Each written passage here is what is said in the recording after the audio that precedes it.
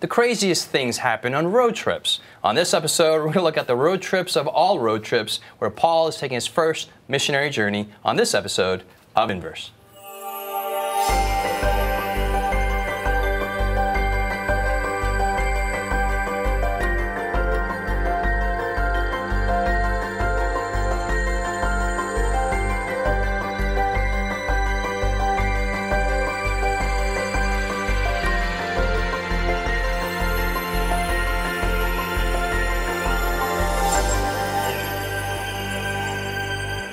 Hey guys, welcome to Inverse. We are in a special segment this year, looking at 13 weeks in the book of Acts, chapter 1 through 28.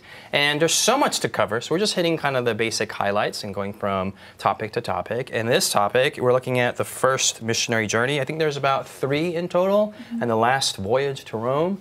And there's a lot that happens. And so you guys out there, if you guys have a map you want to follow on geographically, or Google Maps, or if you have your phone, you can look up some images. It will be helpful. But here, we're not going to actually do a geographical study. We're just going to hit some highlights in the text. Let's have a word of prayer. And let's see, Jared, I think you're up to bat to pray. All right, let's pray. Father in heaven, we thank you for your word, and we pray that as we look at the life of Paul, that you would give us courage, grace, understanding into what's happening here, and you'd help us to apply it to our lives. In your name we pray, amen. Amen. Amen. Amen.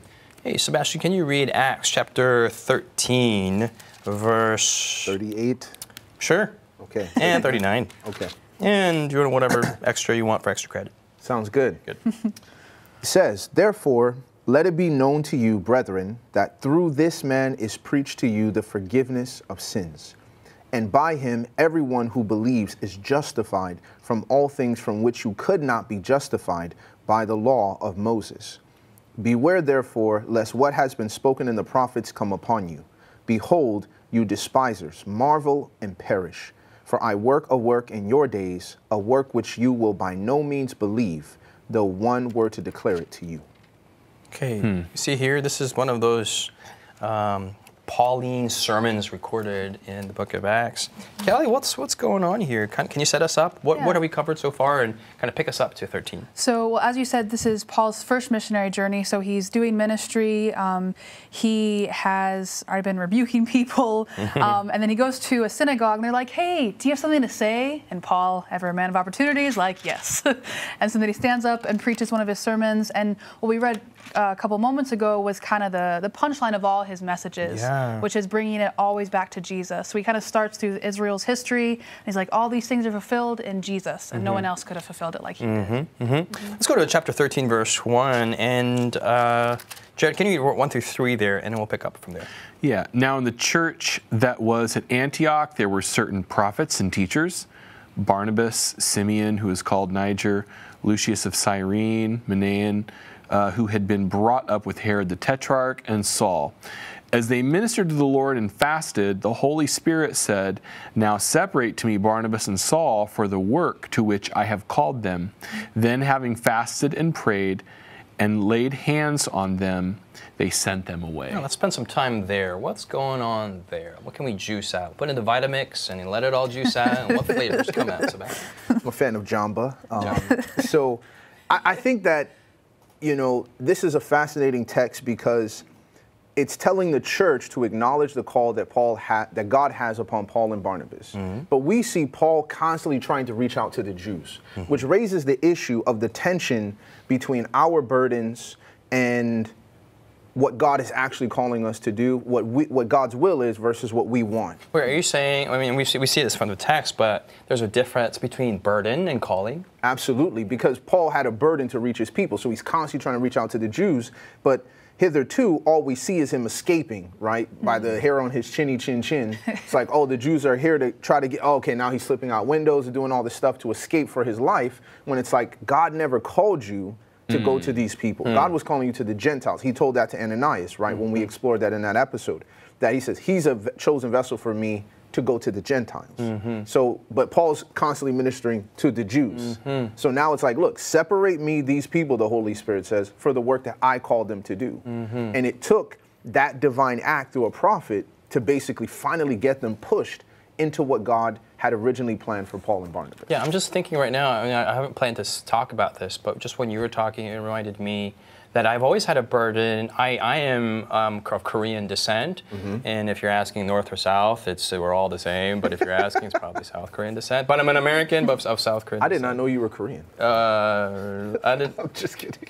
Anyway, so I've always had a particular burden for Koreans or Korean Americans, those born in the United States, and I always felt that I wanted my ministry to go forward. It was actually in a deep conversation with another one in our gang, Israel. This was like 1 billion years ago. Not that we believe in. Anyway, so we had this conversation, and he said that you may have a burden for the Koreans, but the best way to help the Koreans is to. It was a different project that we were doing called GYC, and so after almost 20 years in retrospect. Looking back on it, my burden has still remained the same, and I've looked at what the calling or the openings of ministerial callings the Lord has given me, and it's always been not really in this avenue. It's been in other ways. Right. But in the larger picture, it's impacted impacted Koreans in a different way. I've seen it in my family. You know, being the only person that was converted to the church in my family, to Christ. You know, I had a burden I'm the oldest of 7. So it's like, man, how am I going to reach my parents and, you know, all these different people? And here I am, you know, doing shows like Inverse and traveling and preaching and all these different things. And it seems like it's not having an effect on my family. But I always took cue from Noah's experience, right, that he was doing what God called him to do, which provided an ark to save his family. Well, lo and behold, eventually, you know, through that process, my parents ended up watching me preaching a sermon at GYC, and they tuned in online, live, and watched it. Do they watch Inverse? Yes, they do watch Okay, it. say, hey, Sebastian's mom and dad. Hi, Mom. Yeah, cool. So when you think about this concept that I didn't try to reach my parents that direct rate, that's how you come in, right? Because when you're fresh in the church like Paul was, you know, you're kind of radical and crazy, like you're just like all out, no holds barred. Yeah. And I think it turned them off. But as I kept walking what God was calling me to do, what he was using me to accomplish was having an impact on them, which made them more open to spiritual things. And now one of my brothers is already baptized and active in ministry. And serving TJ. Christ. Yes, my brother TJ. Hey TJ, what's the family shout out episode. What Sebastian is saying is really interesting because as we go to chapter 13, verse 14, illustrated here with Paul's burden, he came to Perga, Antioch, Pisidia, and went into the synagogue and sat down. Callie, as you said, he went and sat down. They said, hey, you know, you have a message for us, right? So he starts preaching. The interesting thing is, though, if we skim over his sermon and go to verse 42, so when the Jews went out of the synagogue, the Gentiles begged that these words might be preached to them the very next Sabbath. And then it goes on to say that the next Sabbath, the whole city came together to hear the Apostle Paul. The Word of God. So it's one thing that... you know, he's a Jew. He naturally gravitates kind of towards the synagogue. That's where he's going to be hanging out. But you see the fruit of where God is leading in his life. Yep. And I think that's another distinction is, you know, we have callings, we have burdens, but then you have to step back and say, where has God been leading? Where do I sense him going? How is he speaking to me through his word? How are other people affirming the gifts that he's given me? Yes. Somebody very early on came up to my Christian experience. Have you ever considered being a pastor? And I had no interest in being a pastor. And I resisted that and went into ministry and then got involved in another kind of non-traditional ministry. And the Lord, brought me back. But it took other people acknowledging gifts and kind of looking at the long story and the narrative personally of where God has brought me from and is continuing to lead me. And you see that similar type of scenario here in the life of the Apostle Paul. There should be a trajectory. You follow the fruit, and there's a pattern of things that you see where the Lord is leading you. Yeah, Sebastian. And that's key because, Jared, even to finish out your point in verse 45, but when the Jews saw the multitudes, they were filled with envy, and contradicting and blaspheming, they opposed the things spoken by Paul. So it's like the very people he has a burden for are the very people making his life and ministry difficult. Yeah. So it's like, no, don't you understand that because you're a Jew, Paul, other Jews are not going to be like, wow, he's like me. Let me check out what this brother's talking about. No, they're like, hey, you're like me, and the crowd is going after you and not me. So now I'm jealous of you. Some people, even though he has a burden for these people, some people are almost too close to minister to. I don't know if you've ever seen that. And it takes someone from outside of the circle to come around and bless and connect with them. Because, well, I guess the example of Jesus. A prophet's not accepted in his own country. Absolutely. That's right. It's true. Let's go to chapter 13, verse 1 there. Something that, at that particular point that stuck out to me was there certain prophets and teachers. There's Barnabas. We all know Barnabas, the son of consolation. I just see him as a big, warm guy giving hugs to everyone. And You're a Barnabas. All right. Okay.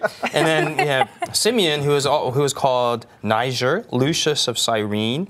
And then those two, I mean, you look at their backgrounds, this could be possibly ancient Libya. This is northern Africa. So geographically, very diverse. And then you have Mananan, who had been brought up with Herod the Tetrarch. So you have this guy who's got old, not Library of Congress, but Congress or congressional government connections. He's an upper class guy. And then you just have regular old Saul. And Saul. And it's just cool to see that here we are at a stage of the church. It was predominantly Jewish in the beginning. The Christian church was predominantly Jewish in the beginning. And now it's gone on to a chapter 2 stage, and now it's international, it's multicultural. And now Paul has been called to this stage of ministry. Let's look at the ministry, or the sermon that Paul preached. What are some highlights there from his sermon? It must be of import when Paul's sermon is recorded.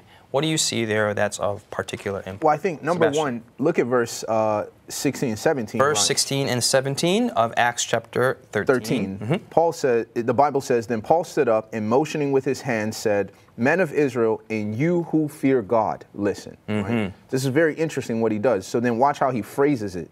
He says, the God of this people, Israel, chose our fathers and exalted the people when they dwelt as strangers in the land of Egypt, and with an uplifted arm, he brought them out of it. So immediately you sense that Paul is very aware of his audience, that this is not just Jews I'm talking to. So he doesn't say our people, Israel, right? He's like, oh, you know what? The God of this people, Israel, chose our fathers. So he's this God of Israel, but he was actually the one who chose Israel. And then he calls them, they were strangers in the land of Egypt, and he's the one that brought them out with an uplifted arm. So he recognizes the fact that these Gentiles who are being treated as if they're strangers, you are outside of the promises of God to Abraham, but guess what? There was a time when we were. And that's exactly how he starts it. Sebastian, hold that thought. We'll come after the break, and we'll look at the import of Paul's sermon in Acts chapter 13.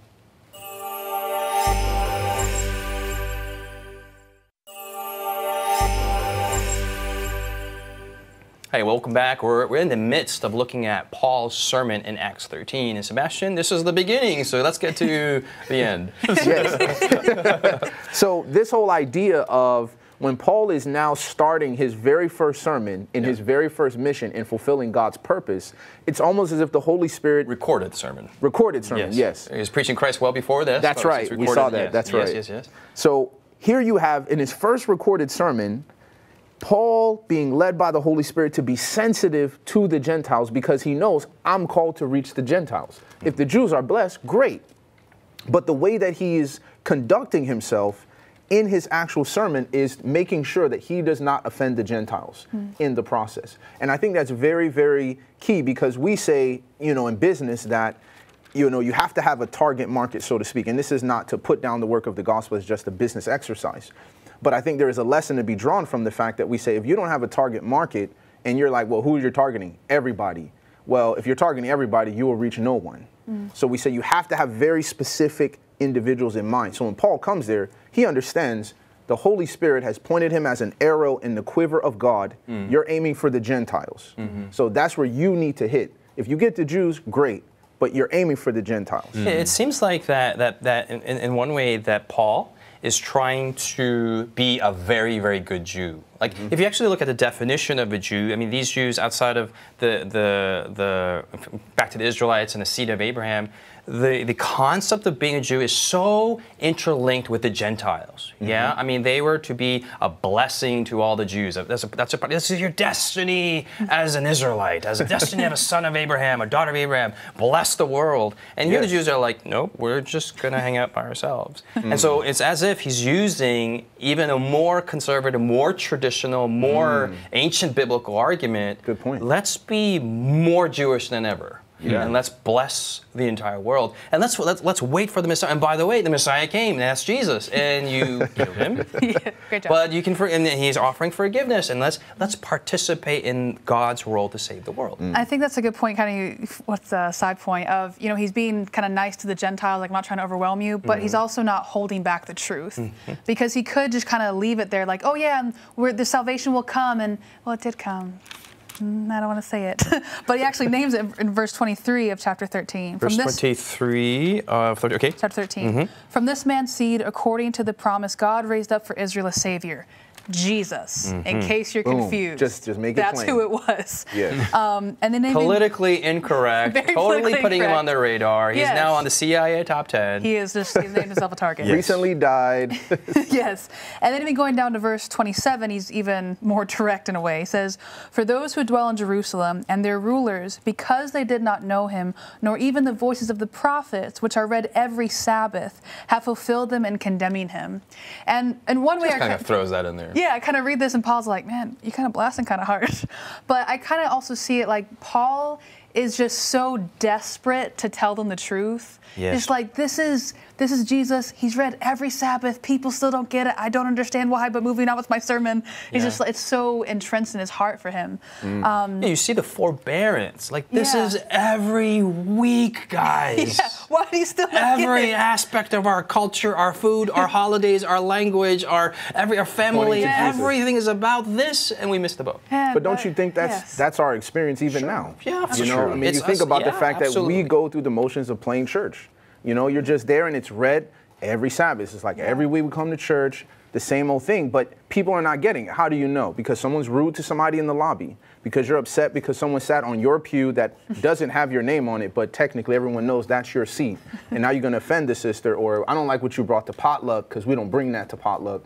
Did anyone give you the memo about what we bring? I feel like he's talking about things that actually happened. Potluck, I mean... I feel like Sebastian's like talking about real experience. Potluck is a cultural phenomenon you find in some Protestant churches where people bring food from all different sorts, and you never know where this food has been cooked, but usually it's good, you're eating it together. Oh, Jared, you're the anti-potluck guy. That's right. He's an anti-potluctarian. You've been protesting for how long? Bring it back from potluck for a second. Kelly? Bring it back real quick.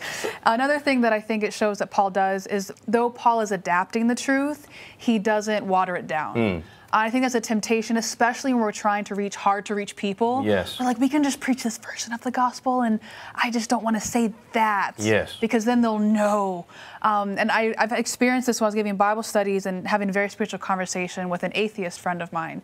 And we'd had like a 3-hour conversation. He completely agreed with everything. So this is powerful. They asked me a question. I was like, oh, I know you're not going to like the answer to this. But like, Jesus, we could just bring him into the church and then just tell him this later.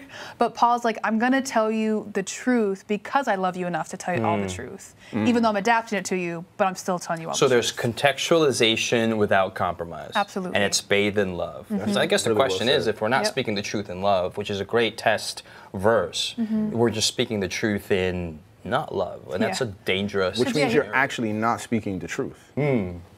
Because in essence, you're setting people up to reject it as not the truth by the method and the spirit in which you're delivering it. Absolutely. So in Paul's example here, when he's being faithful in context to the word and to the message that God gave him, it's resonating out. And I can just picture people standing at the gate saying, what is this guy saying? And then as he comes out, they're approaching him saying, we want to hear more of what you said because you didn't dumb it down, right? And that's crazy too, because they could be taken as jabs towards the Gentiles, right? Because the gospel is for the Jews first, and then Paul even says, like, yeah, we're giving it to the Gentiles because you guys didn't get your life together. And so as a Gentile, you could be like, well, I don't want secondhand gospel. I don't want this shared with me now, but they're just like, gospel, I don't care, I love it. And so it even shows their humility and their willingness to be open to God, even though it's second to them. You know, Sebastian, go ahead. Go ahead. Okay. Well, I was going to say, I'm moving on to, so if I just wanted we're on a road trip here, we don't want to get stuck in one rest stop too long here. Yes, I don't want to be stuck here, just to make this point of how fast Paul got to Jesus in his sermon. So this is a brand new city, first missionary journey. You're in a place you've never ministered before. Like, we think about the fact, like Callie was saying, it's like, oh, you get to Jesus later. But Paul wastes no time. I mean, he gets to Jesus very quickly in the sermon and continues to develop that as the meat and potatoes of what he's trying to serve to them. He did give context. He set it up. He gave a little bit of history, but then he clearly was not procrastinating. Yeah. He's just giving it enough. The conclusion of the matter is found in verse 48. It says, now when the Gentiles heard this, they were glad and glorified the word of the Lord. There again, you see the word of the Lord is kind of another character in the book of Acts. And as many as had been appointed to eternal life believed. And the word of the Lord was being spread throughout all the region. But the Jews stirred up the devout and prominent women and the chief men of the city, raised up persecution against Paul and Barnabas, and expelled them from their region. This is chapter 13, verse 49 onwards, 50 and 51. But they shook off the dust from their feet against them, came to Iconium, 52. And the disciples were filled with joy and with the Holy Spirit. So so it's a kind of a good ending, but not a good ending, but a good ending. Yeah. And then from this point on, they jump from city to city. They go to Iconium, and I don't know, there's other cities there. Let's go to, Jared, can you read from verse 21, verse 28 there? In verse 13? Chapter 14. I'm sorry. 14. Sorry. 21 through 28? Yes, please. And when they had preached the gospel to that city and made many disciples, they returned to Lystra, Iconium, and Antioch, strengthening the souls of the disciples, exhorting them to continue in the faith, and saying, we must through many tribulations enter the kingdom of God. So when they had appointed elders in every church and prayed with fasting, they commended them to the Lord in whom they had believed. And after they had passed through Pisidia, they came to Pamphylia. Now, when they had preached the word in Perga, they went down to Attalia. From there, they sailed to Antioch, where they had been commended the grace of God for the work which they had completed. Verse 27 to 28, Sebastian. Now, when they had come and gathered the church together, they reported all that God had done with them and that he had opened the door of faith to the Gentiles. Amen. So they stayed there a long time with the disciples. Okay, so you kind of see the conclusion of this road trip, their first missionary journey. What are some highlights we can pick out from some of these stories, from these accounts? What's going on there? I can go to a verse you didn't read. Okay. Okay. Yeah. Is that all right? Well, we'll see afterwards. Hopefully, okay. Chapter 14, verses 2 and 3.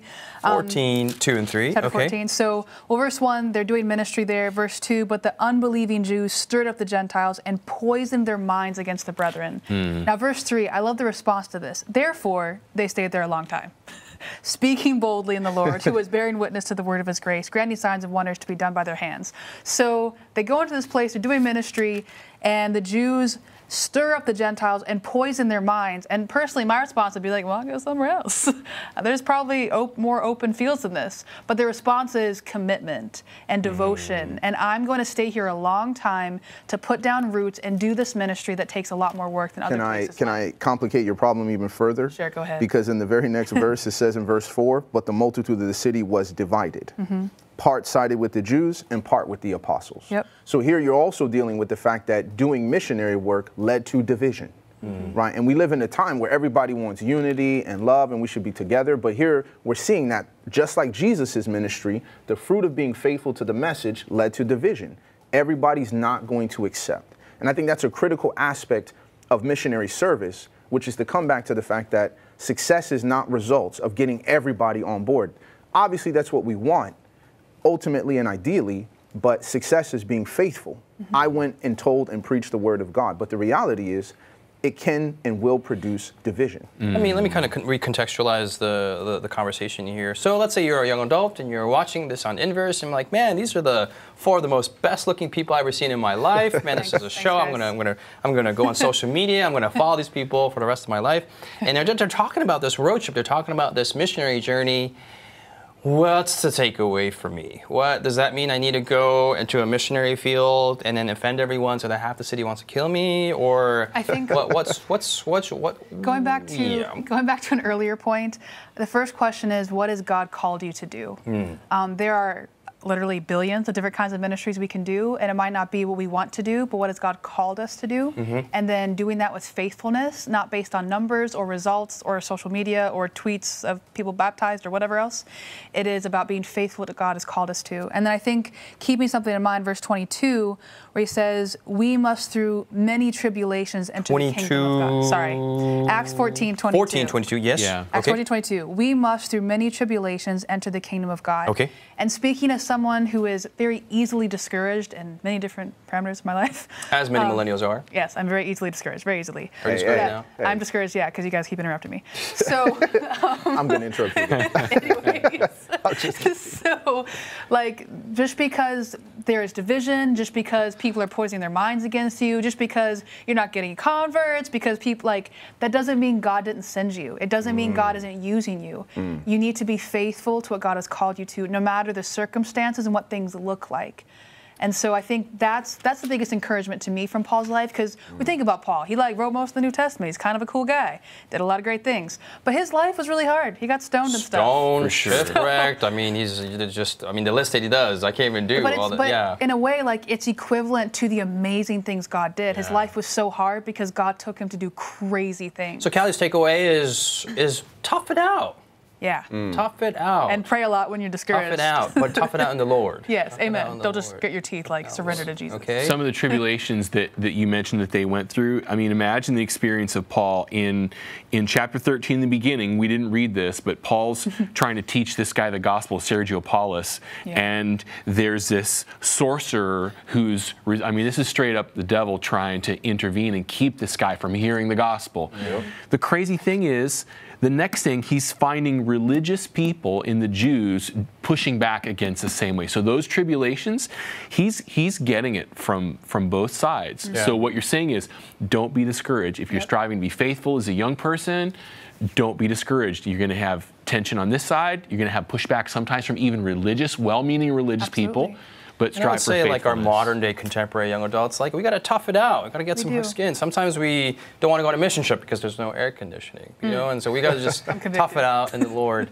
That's my prayer, to be tough in the Lord, and that's not tough by my strength, but Jesus' strength. Hopefully that's the prayer of my panelists and you guys as well. Thanks for joining us. We'll see you next week here on Inverse.